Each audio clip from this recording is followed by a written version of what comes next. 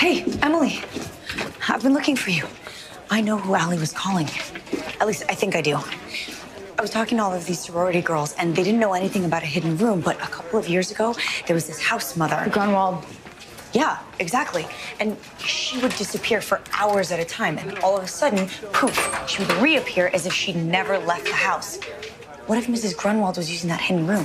What if that's who Allie was calling? I don't think the Grunwald wore board shorts. Okay, so we got that part wrong, but this is our chance to get it right.